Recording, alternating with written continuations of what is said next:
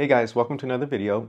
So when I was making this video, I had like thought the thumbnail and the title would be like the most revolutionary video you'll see this whole year or something like that. Because if you've been up to date with the news and stuff like that, you've probably heard about vibe coding and you probably heard about AI agents. And what that is basically the next level of the kind of AI experience that we're going to be interfacing with. What that means is that, well, first of all, vibe coding is like if you don't have coding experience, but you talk to the computer like in a chat GPT kind of way, you can give it commands, and through those commands, it'll compile code.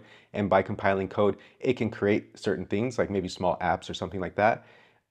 That's basic vibe coding, I think, if I understand it right. But I keep up to date with this stuff, but it's always hard to fully understand everything.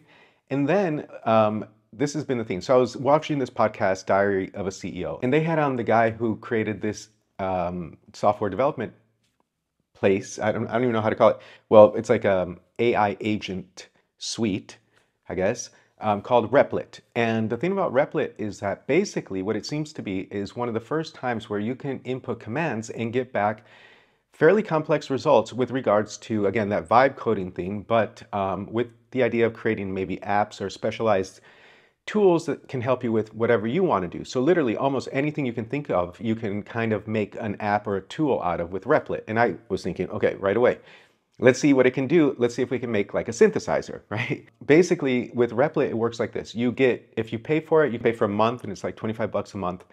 And you get a certain amount of credits. As you continue to prompt the AI, it'll go through iterations, but you'll use up your credits. So I gave myself kind of like a hard line at 50 euros worth of credits, meaning that the equivalent of 2 months worth of a membership. And my expectations were kind of high because as I played around with it at first with very simple things and I saw I was able to do them. So I was like, okay, let's see where we can take this. So long story short, so you don't have to maybe see the whole video, it's definitely not up to the capabilities of anything like Bitwig or any kind of software development platform that's specifically made to make software synths or something like that, or musical instruments. It's completely not made to make musical instruments. What it's made for is making simple apps, at least up till now.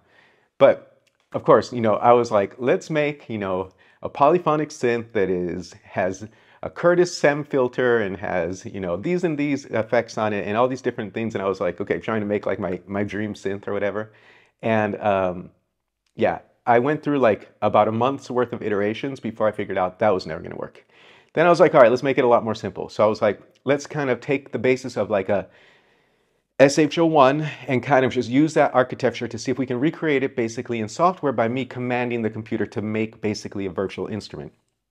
Again, even though the parameters were reduced, the iterations were a lot. I kept going through it, and it never would produce results. In fact, one of the things I think about this program, if I were to criticize it, is that it doesn't do what you want it to do often, and then you burn through credits. And I'll make another video about Replit on the side. But anyway, so we're at the beginning of this technology. It's definitely not something that's going to replace any kind of dedicated software that's like a Max for Live or making stuff like that or anything like that. None of it is going to be replaced. However, I thought it was cool, so I wanted to investigate it. And I kept iterating.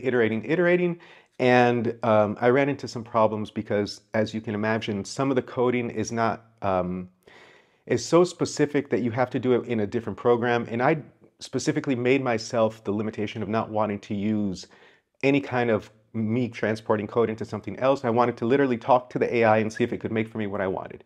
So long story short, I thought I was going to make this video that was going to be like the most important video you'll see this year because, imagine if you can think up of an instrument and then speak it into existence, that would be fantastic, right? Think about like effects or anything that you could come up with. It'd be super cool. But as of May 2025, the technology is not up to that level. However, I do believe it will be. And that's one of the reasons why I wanted to put out this video is because kind of like a bookmarker, I think as of now, this is something that's not quite available to us. But like, stay tuned because this stuff moves fast. And I think maybe in like 6 months, I'll do another video about this and see if I can make a virtual synth by like vibe coding it into existence. That's kind of the idea. Now, a couple things.